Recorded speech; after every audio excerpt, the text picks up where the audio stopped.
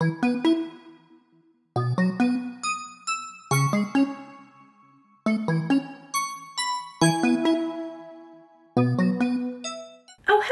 Today we are starting a new little reading project, which is trying a new author. And I've done one of these before. That was with Attica Locke. And I felt like that was a rousing success in terms of I really enjoyed spending some concentrated time with an author I've never read before and kind of trying to articulate what I think their deal is and figure out what about their work does and doesn't work for me. Obviously, I'm trying to do this with authors who I think I'm going to enjoy their work. And today's author I have been highly anticipating for a while and just keep not getting to their work. And we're finally gonna do it today. So today's author is Silvia Moreno-Garcia, and she's a chameleon. She's written a lot of different kinds of books, but I'm gonna read 3 from her. This is inspired by the fact that I have an arc of her newest release this year, which is, I believe, I forget the full title. I think the last word is nitrate. It seems like it's a horror novel having to do with like Mexican cinema, and it is going to be one of the books that we read, but let me throw you to different Mara telling you about the other 2 that we're gonna read. Let's talk about the other 2 books from Silvia Moreno-Garcia that I'm going to read for this vlog. So first of all, I wanted to go with the original book that I was interested in from her that has been on my shelf for a good long while now, and that is Gods of Jade and Shadow. This is kind of like a fantasy retelling of Cinderella, from what I can understand, but like with Mexican folklore traditions interwoven. And it's gotten mostly positive reviews, a little bit, I mean, you know, with any book this size, you're gonna get a little bit of good and bad in there too. So I thought I would include the one that's been on my radar the longest and that I've owned from her the longest. So I have that one. I wanted to include her newest release, which I have an e-arc of, so that will be my second book. And then my third book. Theoretically, I wanted to pick her most popular book. I thought that would be a good way to round it out, but that's no, because it's Mexican Gothic and I cannot deal with it because my understanding is that it has a lot of fungi horror in it, and that no, not for me. That is like my Achilles heel. I can't deal with it. So the next most popular book besides Gods of Jade and Shadow, which actually maybe it was Gods of Jade and Shadow that was the most, but the second was Mexican Gothic. I don't know. Those were the top 2. But number 3 was The Beautiful Ones. And my understanding is that this is kind of like a Pride and Prejudice-esque romance of manners, I think, but set in like a fantasy world. This is kind of, it's still a fantasy world. It's still, I think, got a little bit of like, he's hiding something from her, but it also is supposed to have a good bit of romance to it. So that is our third pick. And I think between those 3, I should be able to give you my impressions of Silvia Moreno-Garcia's kind of vibe as an author and what her strengths and weaknesses are. I'm really excited for this one because her whole deal is that she purposely writes in a lot of different genres, like that's a part of her sort of project. Whereas Attica Locke, when I did that video, all 3 of those books were very similar in terms of genre and tone. I'm expecting that these 3 books are gonna be pretty different. So I'm excited to see kind of like what the commonalities are and how, like, where am I gonna land on having a sense of her as an author, because there's not gonna be continuity in the kinds of books that they are. So I'm hoping that there's gonna be something I can say about like, these are themes that she seems to be playing with, or certain character types, or certain elements, or certain references. So I don't know, I'm excited to see where this particular version of this concept takes us, because I'm honestly not totally sure what to expect. Okay guys, I finished them all. Yay! I did a good job of making sure I read these kind of like back to back to back so that I got the full flavor and enjoyment. I read Silver Nitrate last because that's the one that's coming out this year, and I just have that as an ebook. I read Gods of Jade and Shadow first and The Beautiful Ones in the middle. So yeah, I don't know what I was expecting, but what I found is a little different than what I expected. So maybe let's start with talking about my impressions of the individual books, and then I'll move into talking about kind of the overall themes or what I think SMG's vibe is. So we'll just go into the order I read them. Gods of Jade and Shadow is, I would describe this as folklore or like a fairy tale kind of atmosphere based on Mayan mythology. And it's sort of it starts with a little bit more of a Cinderella feel, but I think it's ultimately kind of like Death and the Maiden. And it's a quest fantasy story with our main character Cassiopeia, who inadvertently unleashes the god of death and has to go on a quest to try to get everything back in order. This one definitely has that mythic quality to it. I think if you're not into that kind of semi-fairy tale-ish way of moving through time and plot, I could see this not working for someone. But for me, I actually really, really like that quality, especially once I kind of realized that that was what the vibe was. I think that the way that the mythology is portrayed is really compelling. I have found that I seem to really enjoy the indigenous peoples of South America and Central America interpreted into fantasy. I've read several of those, and all of the magic or sort of fantastical elements of those have really worked for me. So I also really enjoyed that in this book. So I really enjoyed this one. Good start. I gave that one 4 stars. The Beautiful Ones is, think, maybe not Pride and Prejudice, but think kind of that drawing room novel of manners meets magic. So our main characters are kind of in, it's kind of like a melodrama, I guess. Like Hector is coming back to try to reclaim Valerie's heart, but Valerie is married to this dude who is the cousin of Nina, who's really kind of our protagonist. They're all kind of getting in the mix with each other. So maybe like Edith Wharton, House of Mirth meets fantasy by way of Mexico. I really love the way that the relationship in this one progressed, because Hector, you know, the book that this actually kind of reminds me of a little bit is Half a Soul by Olivia Atwater. I would say I haven't seen those as being comp to each other, but to me, both of them are sort of historical fantasy romances. This one being more of like a literary-ish kind of take on that, more literary. Yeah, this is probably my favorite of the ones I read. I'm between a 4 and a 4.5 on it because I do think that Nina is a little Mary Sue. So I kind of want to see how I'm feeling about it in like a week, and that will just determine if it's a 4 or 4.5. But I really like this one. This one was my favorite. And then Silver Nitrate is horror for sure, with a speculative horror novel. It's very slow burn. So I would actually sadly say that it's probably my least favorite of the 3. I would still give it 4 stars though. That's kind of cutting to the chase though.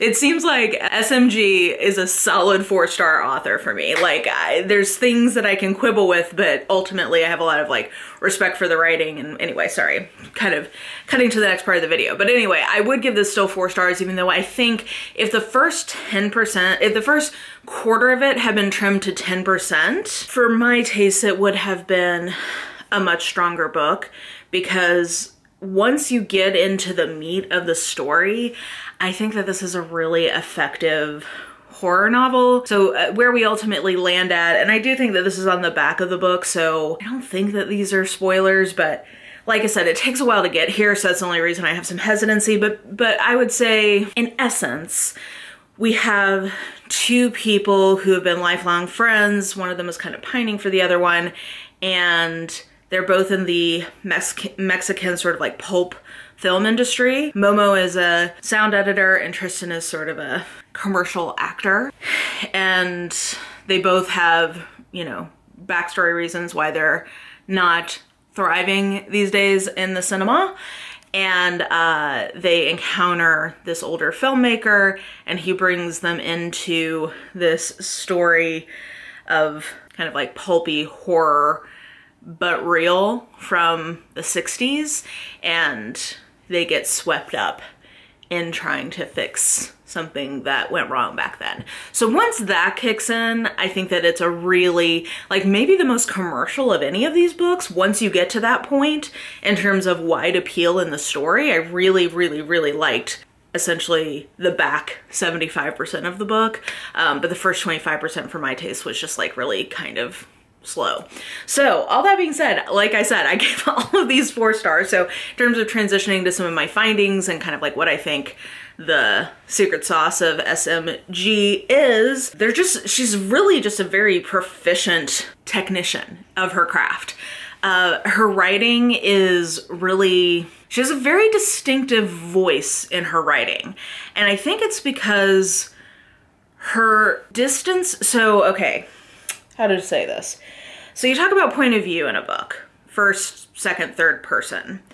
And then you also talk about third person omniscient, third person limited, like there's some of those nuances.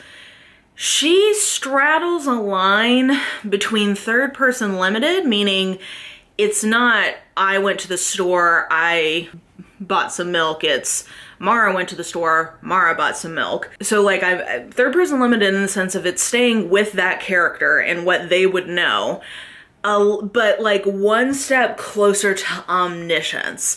So there's this kind of perspective from the author or the narrator, let's say, that has a bigger picture of how the third person limited point of view fits into the overall story and into the overall world, which I think might be why I struggle to fully love one of these books, because I'm always feeling a little bit distant from the characters.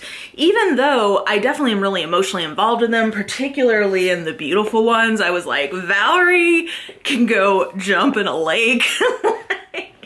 I was really into the dynamics between Hector and Valerie, and is his name Gallatin, I think, the cousin, and Nina and Etienne, like all of them I was really into, but I always felt a little removed from them, even in this one, which I think is the closest in the point of views. So, and you know, in Gods of Jade and Shadow, it makes more sense to me because there is this sort of fairy tale element, which makes sense to me that there is a little bit of a distance from the narrator to the limited point of view. So when I first read this, I just chalked that up to the type of story she was telling.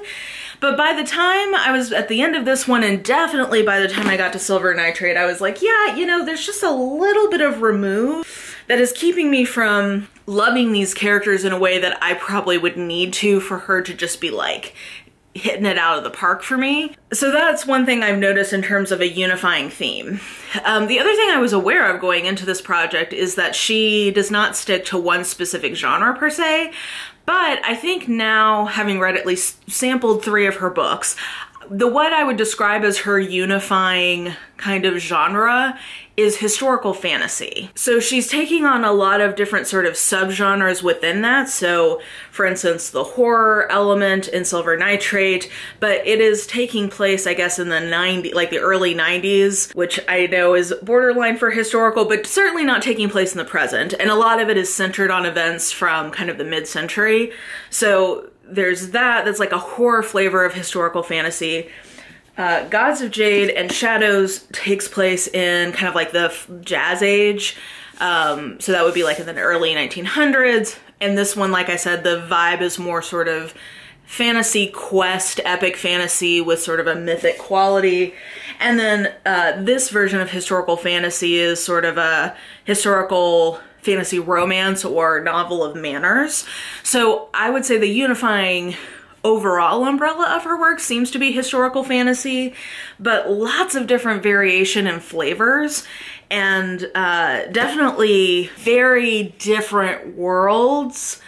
And yet she does have a certain sort of fingerprint that it does feel like her always, and sort of the narration style and the kinds of characters and the sort of setups and dynamics. Like she has a flavor to what she's doing, but it's being applied to all of these different subgenres within that historical fantasy umbrella, which I think is really cool and is an interesting thread of keeping things fresh because she has a lot of variation in what she does. Always it's still feeling like her, and I think appealing to a core demographic who is looking for, I guess the other adjective I would probably layer on top of that is maybe literary historical fantasy. I think she is appealing to a reader who values a certain sophistication in some of the theming, a certain sophistication to her writing style and overall approach to the story. Like, I think that's who she's kind of going for. So I appreciate the variety, and she's definitely an author I will be looking for in the future because I think she's one who's like constantly kind of keeping people, like keeping us on our toes, so to speak. She's keeping it fresh. So I think that's really cool. The other thing that surprised me in her work is that she seems to be like me and be a little bit of a softie. All three of these books had an unexpected element of romance. Now, I did kind of expect that from the Beautiful Ones because I'd seen this compared to Pride and Prejudice. So I was expecting some romance there, but the other two books I think also have a really strong romantic element, but they're not saccharine romance. Like if you're somebody who doesn't want like it just to be an easy romance, none of these relationships, like the romance is there in all three. I don't want to spoil Gods of Jade and Shadow, but like that one is clearly a very dark version of it because like I said, it's a little bit of a death in the maiden kind of situation.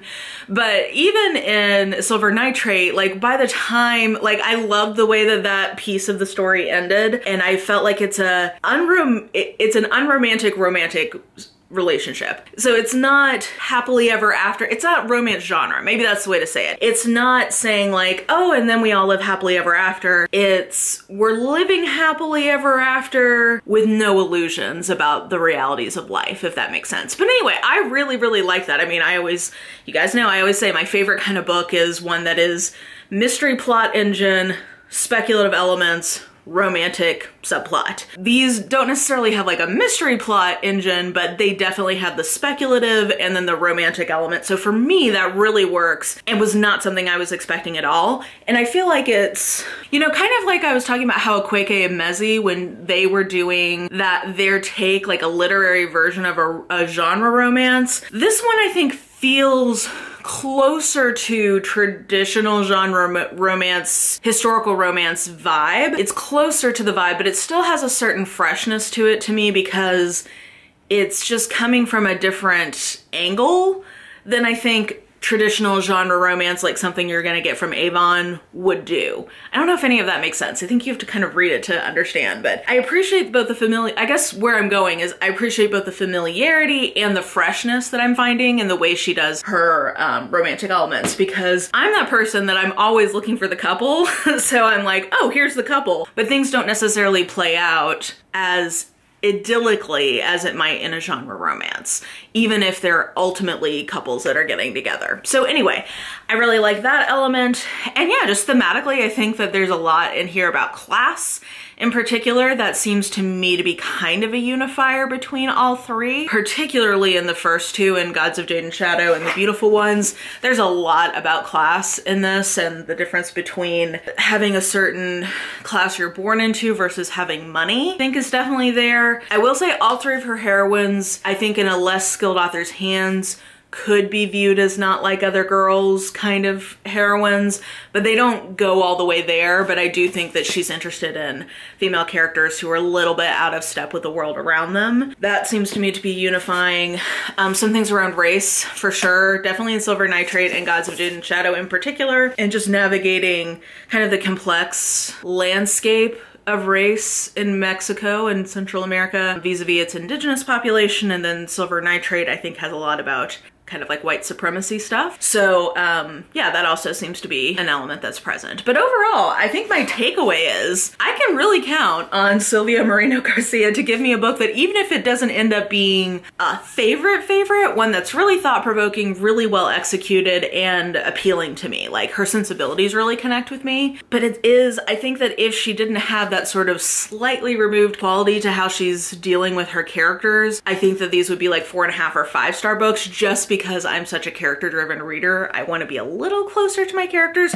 Like I said, we'll see in a week how I'm feeling about this one. I could see myself giving this a 4.5 ultimately, because I did really, this was the closest to working for me on a character level. So with all that being said, very successful trying a new author project here.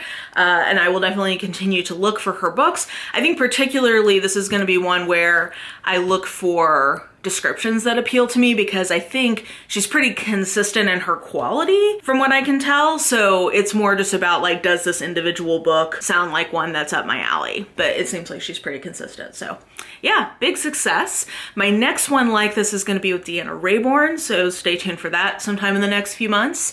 And yeah, I think that will do it for me for this one. So let me know what you think about this particular author.